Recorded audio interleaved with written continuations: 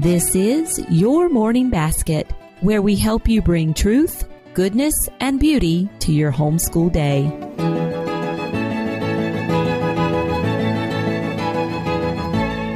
Hi, everyone, and welcome to episode 21 of the Your Morning Basket podcast. I'm Pam Barnhill, your host, and I am so happy that you are joining me here today. Well, to say that Ken Ludwig's excitement for Shakespeare is infectious is a bit of an understatement. It's kind of hard to talk to Ken about Shakespeare and not get a little bit excited yourself, which is certainly what I did today. It was a really fun conversation that we had. So we talk about Ken's book, How to Teach Your Children Shakespeare. We dig into the method that he developed to teach his own children and that you can use to teach yours.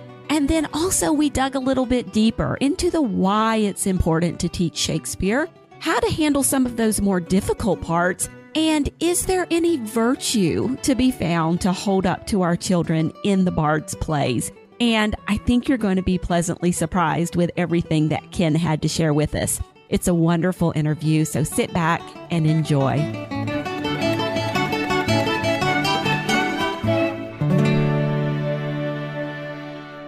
Ken Ludwig is an internationally acclaimed playwright, a Shakespeare aficionado, and the author of the book, How to Teach Your Children Shakespeare. He holds degrees from Harvard, Haverford College, and Cambridge. Ken has written 22 plays and musicals and has had 6 shows on Broadway and 7 in London's West End. His work has won numerous prestigious awards, including 2 Tonys and 2 Laurence Olivier Awards, which is England's highest theater honor. His plays have been commissioned by the Royal Shakespeare Company and the Bristol Old Vic. In How to Teach Your Children Shakespeare, Ken draws from his experience of introducing his own 2 children to the Bard through memorizing passages and talking about characters and storylines. He joins us on the podcast today to discuss why Shakespeare should have a place in morning time. Ken, welcome to the program.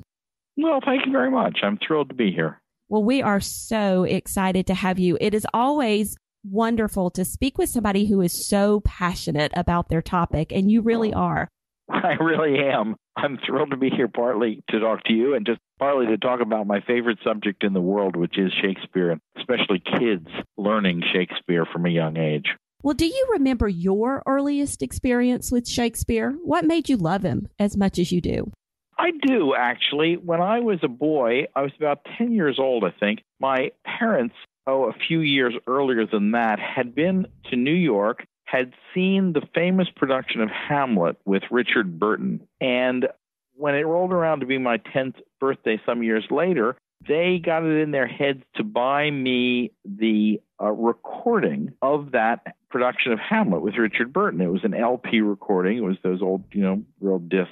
And they gave it to me for my birthday, and I started listening to it and listened and listened and listened. And little by little, I just loved it. I fell in love with, I guess, his voice, Richard Burton being one of the great Shakespearean actors of all time.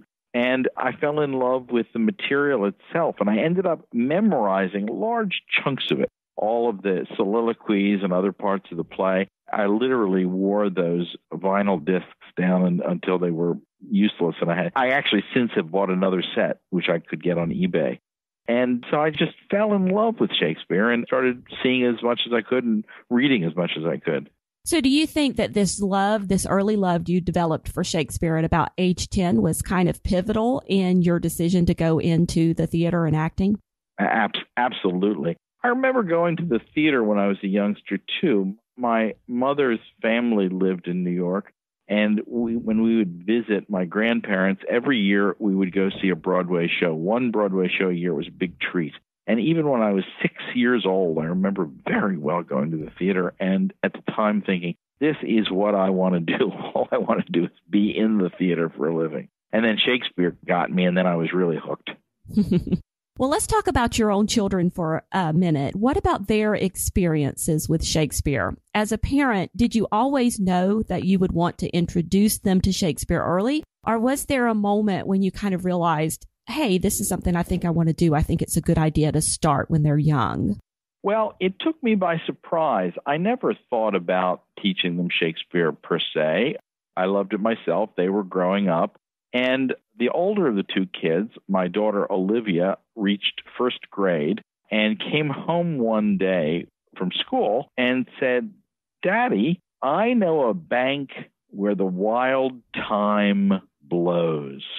And I was just rocked off my feet because that's a line from Midsummer Night's Dream. And I said, "Where did you learn that, Olivia?" And she had learned it in school. Her teacher was an English woman who loved Shakespeare and decided that it was never too early to start teaching kids a little bit of Shakespeare, that they could memorize it easily. And indeed, she knew about 4 or 5 lines by the end of that week that her teacher was teaching her. And that's when a light bulb went off in my head. And I thought, I love this stuff so much myself. And why don't I try to teach her some Shakespeare? She's 6 years old. She's got an open mind. She's not afraid of it yet, which is really a plus because kids, as they get older, and adults all over the world, we'll talk about that, I hope, in a few minutes, think Shakespeare is daunting. It sounds confusing when you first hear it. But when you're a youngster, it doesn't. You just have an open mind and you lap it up the way you would a nursery rhyme. So after her teacher taught her these first few lines, I thought, I'm going to try this. So my experiment was that she and I would snuggle up together. Open a book is what I started to say, but I did better than that. What I did was I typed out on my computer whatever I wanted her to memorize, and I did it in very large type. She was just learning to read at the time. And in an attractive font, I used Comic Sans, which is easy to read and fun to read. And I think at 20 point, and I typed out, "I know a bank where the wild thyme blows, where ox slips and the nodding violet grows, quite over-canopied with luscious woodbine, with sweet musk roses, and with eglantine."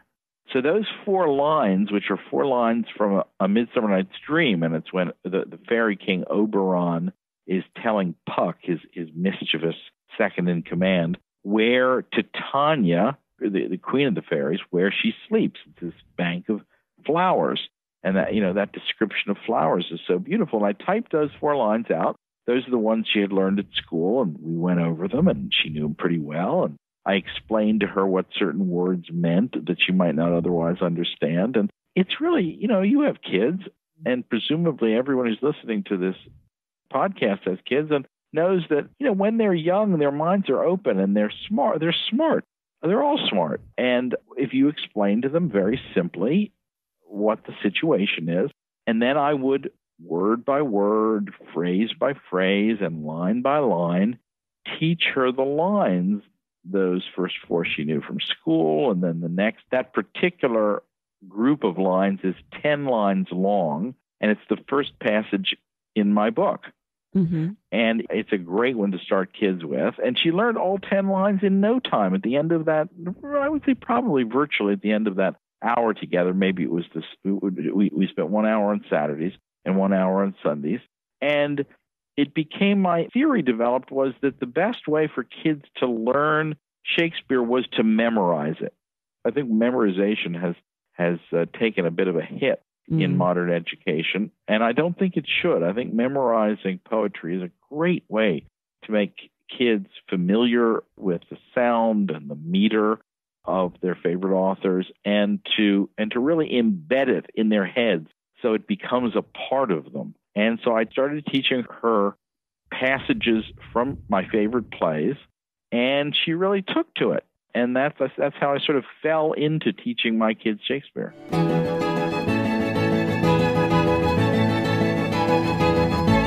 And then this is the method, this very same method. And I have to tell you that we have really kind of latched on to this. I think it took my kids like less than 2 weeks to memorize that first passage. And then we were doing like a poetry tea party with our friends. And that was the passage my son chose to recite at the party. And great. Yeah. So they really, you're right. Their minds are so open and receptive. And never once do they look at you and go, "Mom, I can't do this." They just do it. They do. Exactly. They just do it. And they love it. It's fun. They feel a sense of accomplishment. They can see that their parents are proud of them. And often the early ones I chose are rhyming couplets. So it's easier because, you're always moving towards the rhyme. "I know a bank where the wild thyme blows, where ox slips and the nodding violet grows. So that's kind of like a nursery rhyme. Yeah, it really is. And that the rhythm of the words. And then we've taken this kind of phrasing method that you've used. You know, you've broken down all of these Shakespearean lines, and there are printables available on your website where you've broken them down into the phrases. And we actually have started using those for other pieces of memory work that we want to memorize as well, breaking down these other poems into kind of these natural phrases within the poetry. So but tell us about your book. So this is what you have done. You have taken this method that you used for all of these years to teach your children, and you've turned it into a method that now I, as a parent who might have this fear of Shakespeare, can use myself easily with my children.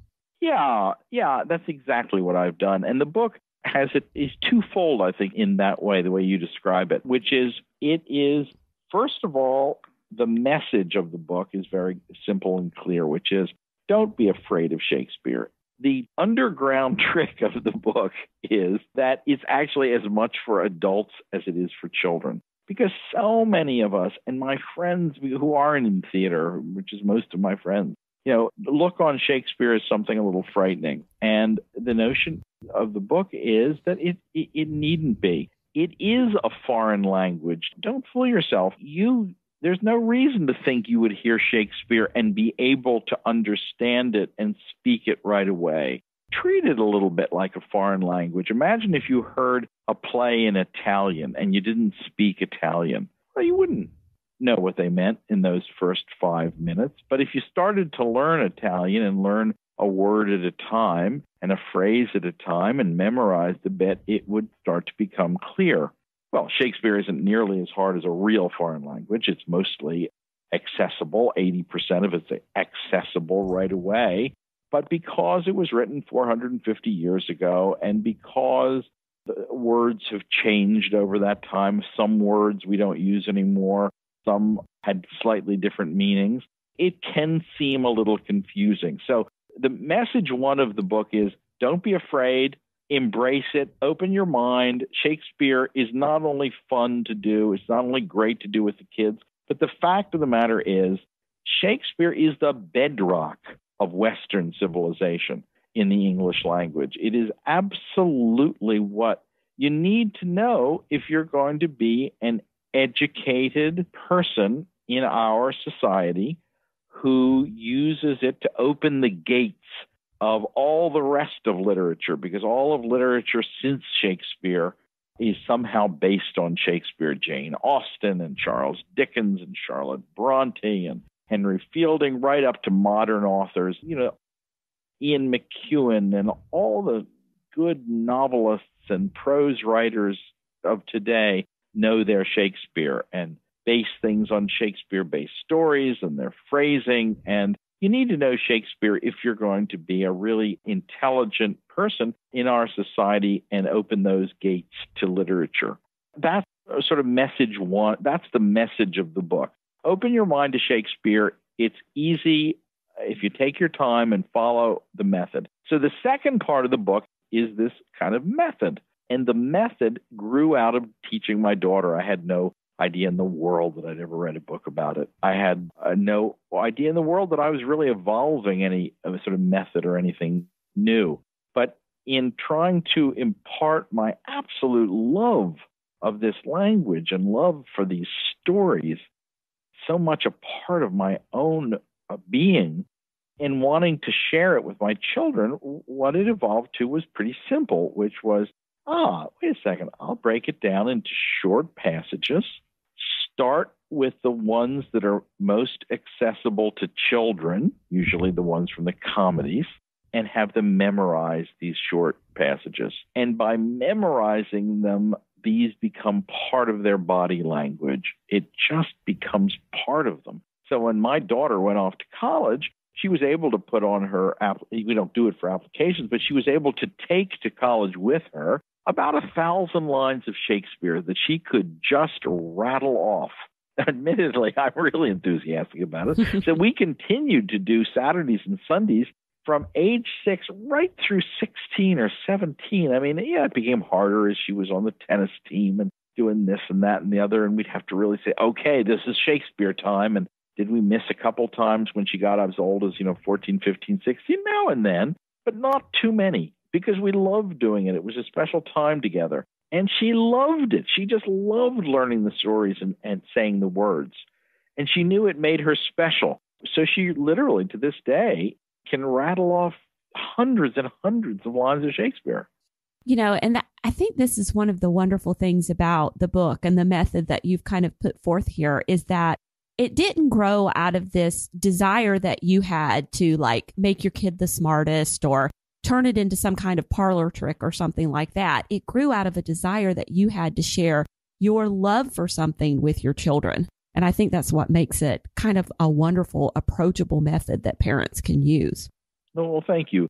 That is absolutely true. And I don't think if I had wanted to make it I like the way you put that, it's sort of like a parlor trick or a way to smarten them up, I don't think I'd have succeeded because, first of all, I don't think I could have informed myself about a subject that I didn't love, and I don't think I could have imparted it to my children the same way. This was just share something I love. And let me say that in order, most parents who will read this book will not already have the background I had in Shakespeare.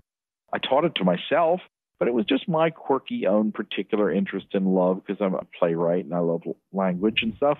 But it's easy to do, and the trick is to stay ahead of the kids. Just a couple pages, not even a whole chapter. If you're a parent, you go, okay, listen, I don't particularly know my Shakespeare too well. Let's start with this first chapter. Ken tells me that I'm going to teach them these first two lines of this passage by Oberon, the King of the Fairies. If you spend time with the first 2 pages or 3 pages of the book and learn them yourself, you're ready to start with the kids. Right. Because you're ahead of them.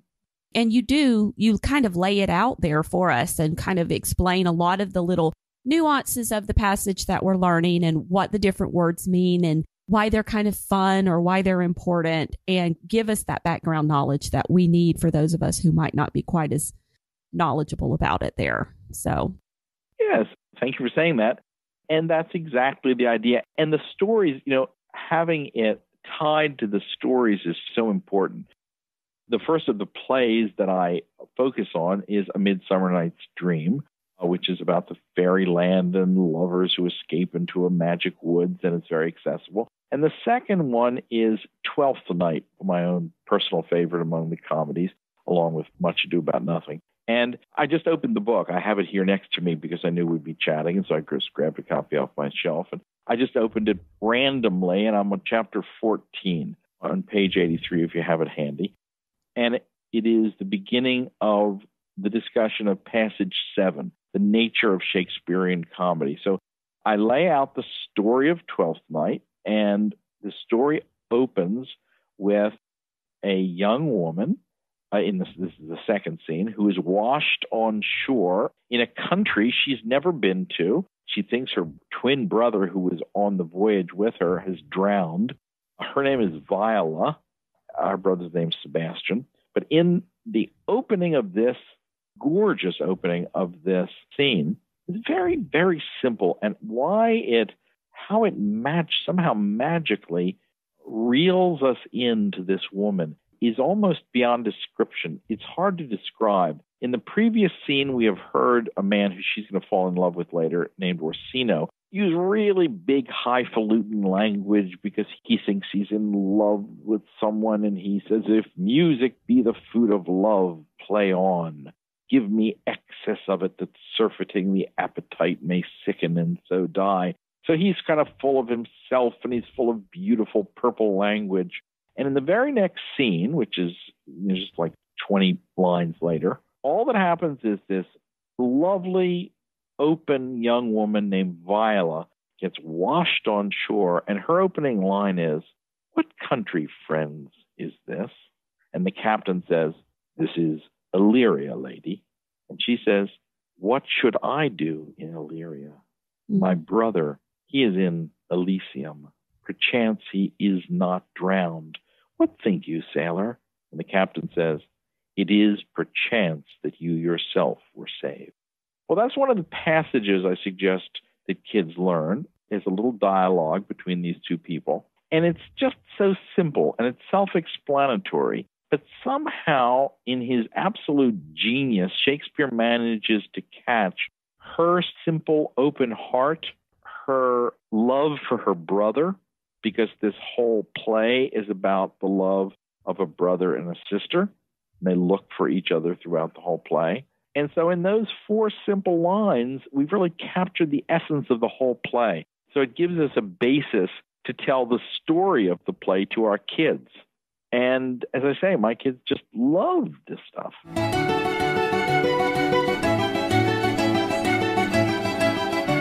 I think some of the genius in Shakespeare is how he kind of manipulates the language to, in the way people speak within the plays, that tells you about their character. It's not just what they say, but also the words that they use and how they say it and the kind of language they use. You know, and I'm thinking of like even characters that were slightly confusing, like say Caliban in The Tempest, where sometimes he's in iambic pentameter and sometimes he's in prose and you're trying to figure him out. That's very right.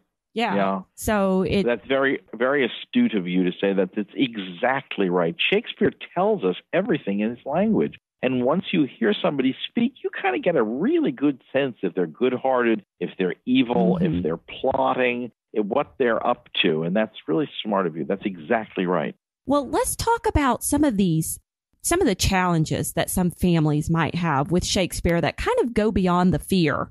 So if I'm kind of over my fear of Shakespeare a little bit and I'm ready to maybe work on some of this with my kids. Now, you've told me that one of the main reasons that I should study Shakespeare with my children is because he is kind of the bedrock or the foundation of all Western literature, sits his time. So do you have any other reasons why we should kind of push past some of these fears and difficulties and study Shakespeare?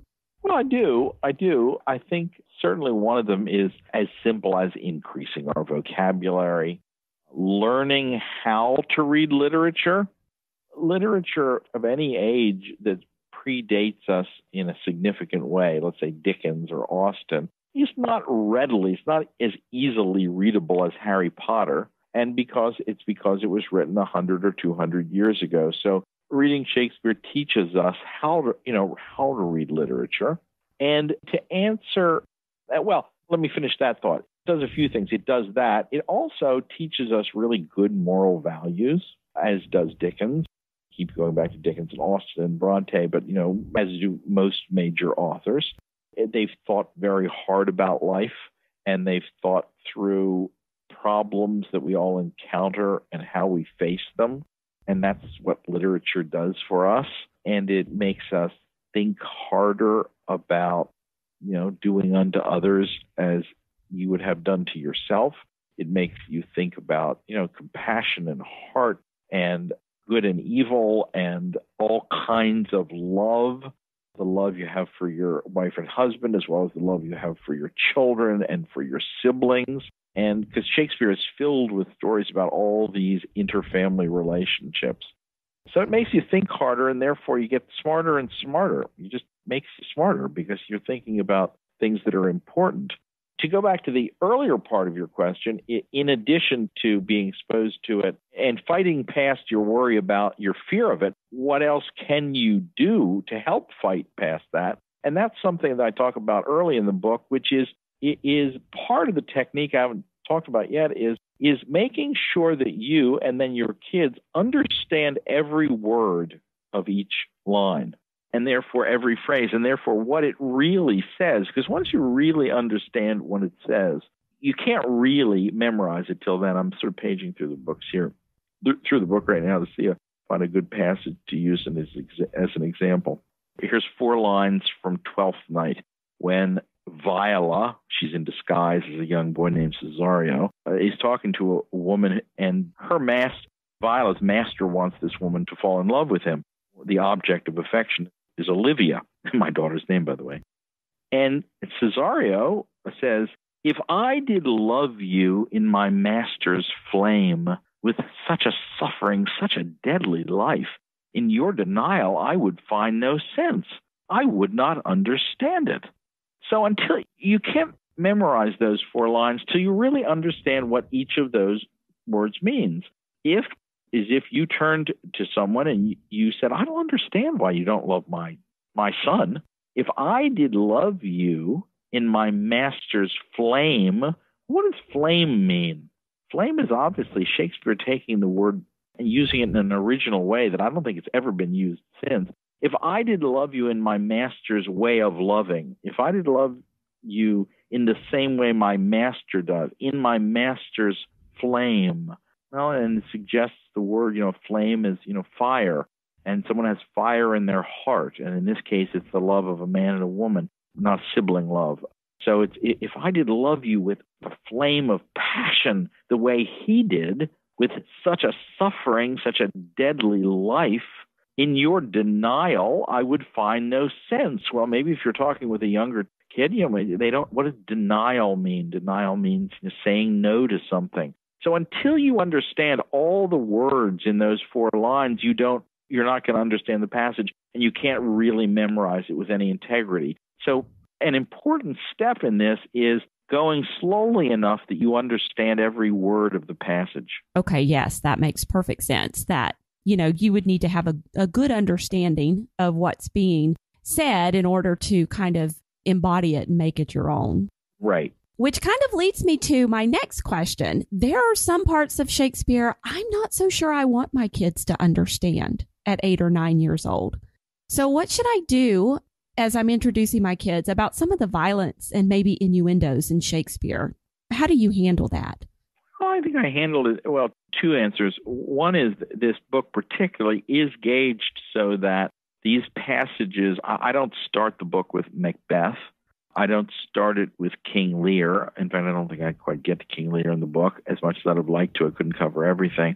So the passages in this book are gauged so that if you use the ones that I've chosen, the kids aren't being exposed to anything before they should be, because I chose them carefully for my kids. So I didn't want my kids exposed to that either when they're, 6, 7, 8, 9, 10 years old. I don't really want them thinking about, there's a long poem Shakespeare wrote, The Rape of Lucrece. I don't want them thinking about rape or horrible things like that when at age 9 and 10 years old. And then in terms of after that, they're going to grow and understand what they're going to understand the way they do with everything when God knows they're exposed to so much with television and movies. I remember my mother and Dad taking me to a movie when I was a kid, and later thinking them looking to each other and going, oh my God, what did we do? And I didn't know what they were talking about because I didn't understand the thing they were worried about me seeing. I just didn't get it. It was going over my head. And I think kids will absorb those things when they're ready. And I don't think there's anything in Shakespeare we need worry about. I mean, Shakespeare is filled with all the things that life is filled with, life and death. I mean, in Romeo and Juliet, which is one of the earlier plays that kids get exposed to, when they get exposed to it, which normally at school things when they're in maybe 7th, 8th grade. When you're in 8th grade, you're 14 years old, right? When you're 14, 15, you're going to learn about, the sad realities of death. Because in Romeo and Juliet, the tragedy does revolve around the deaths of Romeo and Juliet. And when they're ready to take that in, I wouldn't be using that with my daughter when she's 7, 8, and 9, just because they're not going to understand it in any profound way. But by the time they're 14, 15, and 16, they may have lost they'll probably almost certainly have lost a grandparent, and be seeing things that makes that reality have meaning to them. When they're little, that doesn't have any meaning to them. So then it's appropriate. And so we're just kind of drip out the full, I guess, content of Shakespeare over the times that it's appropriate for them to finally come to realize those later plays that are maybe a little deeper and darker and have more things in there that are better suited to older children. Absolutely. I think approaching Shakespeare, choosing the right material to make it age appropriate for the kids is very important. Yeah. And, I took my daughter, oh goodness, it was almost 2 years ago now. So she would have been maybe 8.5 or 9 years old to a local university production of A Midsummer Night's Dream. And, there were a few moments where it got a little racy there, Titania and Bottom had kind of gone off together, and there was a little bower set up, and the fairies were kind of, doing their silly thing around there. And, she completely went over her head. So. You're right. That's exactly right. That's exactly it. You go, well, I guess oh, sure. Why wouldn't they be sleeping together, Mom? We all sleep. We all take a good nap together. Yeah, absolutely right. Absolutely. Yeah. So when they're ready, they'll understand it. Right. And I was not going to offer explanation. She was just enjoying the play for what she saw. So. Right. That's great.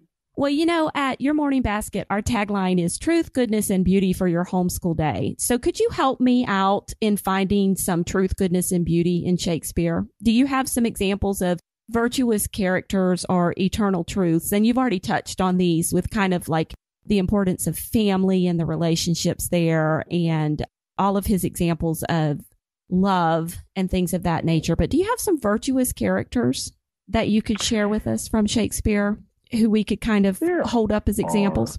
Absolutely. Absolutely. There are dozens of virtuous characters in Shakespeare who we love for the goodness of their hearts, and we love for the good deeds they do at the same time.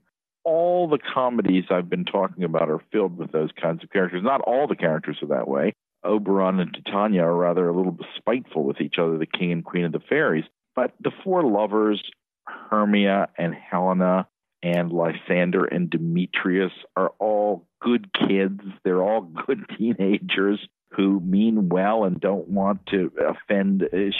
Poor Hermia doesn't want to offend her father, but, she can't live under certain rules at the age she is. Beatrice and Benedict in Much Ado About Nothing. They're an older couple who are in love, and they're funny, and they're always funny, but they have such good hearts. Beatrice says at one point, a star danced, and then I was born. Because it's her way of expressing the fact that she's good-humored, that she always has a twinkle in her eye and always sort of likes a good laugh. Those are my favorite characters that way. Imogen in Cymbeline is a woman of pure heart and love and saves her country, as well as discovers in the course of the play two long-lost brothers who she comes to love. The comedies and romances are filled with people we want to emulate. The comedies tend to fall into characters who are good-natured, and then the pompous, silly characters who the ones who are good-natured like to show up for their pomposity. So in Twelfth Night, my favorite character in all of Shakespeare, Viola, who I was just talking about a moment ago, who gets washed up on shore, couldn't be of purer heart, couldn't be more virtuous. And in the course of her life in Illyria, where the country that she comes to live in, we meet Malvolio, who is not a villain. He is also of good heart, but he's teased because he is a servant and he's in love with the mistress who he serves. He's like the butler, and she's the woman he works for, and he's secretly in love with this wonderful woman named Olivia. So if I could make a list that was dozens of pages long about virtuous characters in Shakespeare. But start with Viola, start with Beatrice and Benedict and Imogen.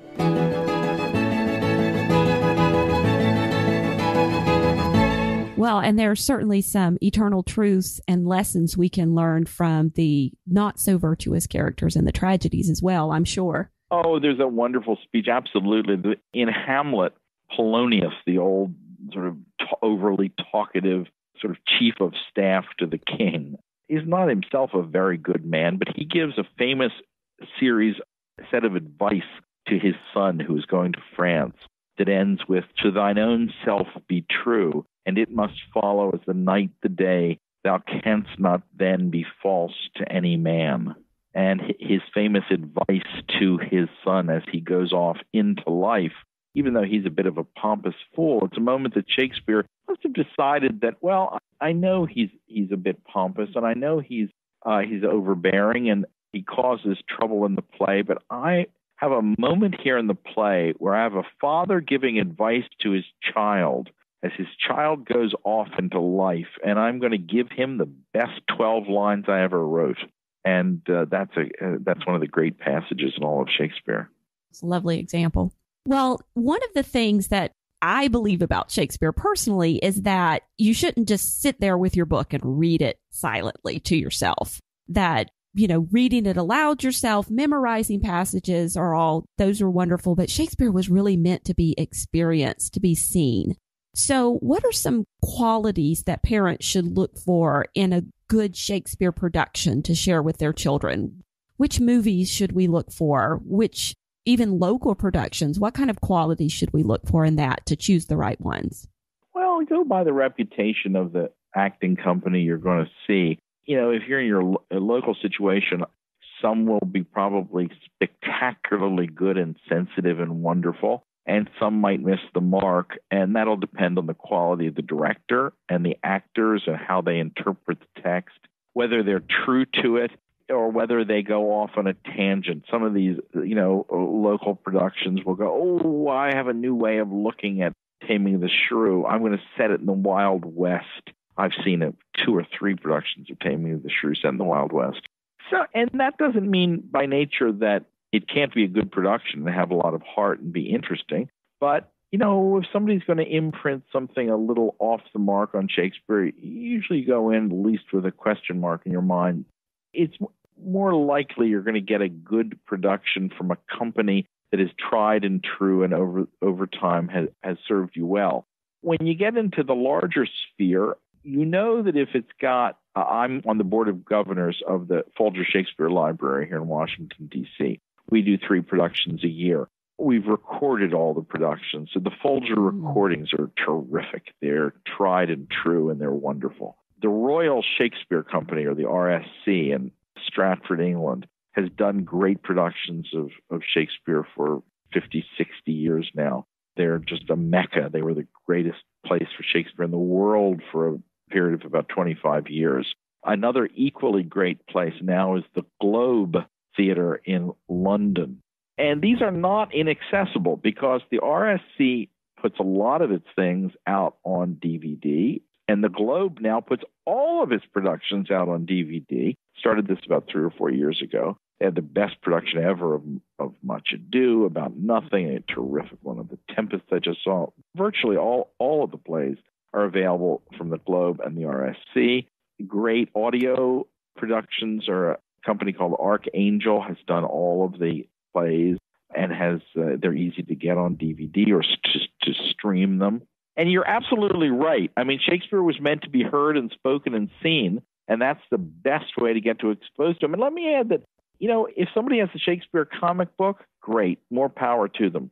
Any way to get exposed to it. There's a lot of graphic novels these days, novels that are with drawings and less words, more drawings. And that's fine too, because most of these people who spend that much time doing something are doing it out of love. And if you get the essence of the play that way for the first time, or retellings of the stories for children, that's great. That's great. Start there. All excellent advice. Well, Ken, thank you so much for joining us here today to talk about your book and about your passion for Shakespeare and share this with us. And where can people find the book and find you online? Well, thank you for asking. The book is titled How to Teach Your Children Shakespeare. It's certainly on Amazon and Barnes & Noble. I'm glad to say it was a bestseller on Amazon. About 4 weeks ago, it hit one of their bestseller lists, and I was thrilled with that. I took a picture of it on my phone. Oh, I bet. It was great. So it's easily available in all bookstores. I was just in England last 3 weeks ago. And I went into the Globe bookstore, and there it was. And I went to the National Theater bookstore, and there it was. So I was thrilled with that. So you can also go to howtoteachyourchildrenshakespeare.com. It's a lot to type out. And there's the website for the book. It was published by Random House, and it still is. It's now in paperback. So they set up that website for it. The best place probably to go is my website, my own website, which is just simply kenludwig.com. And there's links there to purchase the book through Amazon, I think, and Barnes & Noble. And also, I encourage people, if you can, to tweet me. I've got a Twitter feed that is simply @Ken_Ludwig. And I often post pictures of productions of my plays. A lot of my plays, as you can imagine, are based on Shakespeare. One I wrote called Shakespeare in Hollywood that I was commissioned to do for the Royal Shakespeare Company is about the production of Midsummer Night's Dream in Hollywood. There was a very famous production in the 1930s with Mickey Rooney and Olivia de Havilland. Mm. And what I posit in the play is that we're backstage during the filming of it. And Oberon and Puck turn up, the real Oberon and Puck. And that play, that one's based on Midsummer, and I've done other plays. Several of my plays are based on Shakespearean themes. Oh, that sounds like fun. My website's a good place to find those. Well, we will post links to all of those websites and also your Twitter feed, which sounds like a lot of fun, in the show notes for this episode so people can find that really easily. So, great. Thank you. Thank you, Pam. It's been a pleasure. I really appreciate the time. And I can tell you share my enthusiasm for this, so that's great. Oh, yeah, it's a lot of fun. And there you have it, episode 21 of the Your Morning Basket podcast. Now, for today's basket bonus, what we have for you is kind of a little cheat sheet to help you really seek out the good themes and the virtuous themes in Shakespeare's plays. So what we have done is we have taken many of the plays that Ken talked about and has passages from in his book, How to Teach Your Children Shakespeare, and we've kind of pulled out some of the virtuous themes for you. I actually have a dream team of helpers here. My podcast manager, Mary Ryder, and her husband, Dr. Jeffrey Ryder, have worked together on this project. It's so nice to have wonderful help like this. They have helped me pull together this list for you of some of the virtues in these Shakespeare plays so we can talk about these themes with our children as we're memorizing these passages and hiding these words in our heart. So I hope you're going to find that really useful today. You can find that over in the show notes for this episode. You will find that at edsnapshots.com/YMB21. Also there, you'll find links to a number of the resources that Ken and I talked about for making Shakespeare more accessible to your children, as well as his own website where you can find out more information. Also there, if you are so inclined, there is a place that walks you through how to leave a rating or review for the Your Morning Basket podcast in iTunes. So if you would like to do that, we show you exactly how. And to all of you who have already left a rating or review for the Your Morning Basket podcast, we just want to say thank you so much for doing that. The ratings and reviews you leave in iTunes help us get word out about the podcast to new listeners, and so we really appreciate it. We'll be back again in another couple of weeks with another great Morning Basket interview, and until then, we hope you keep seeking truth, goodness, and beauty in your homeschool day.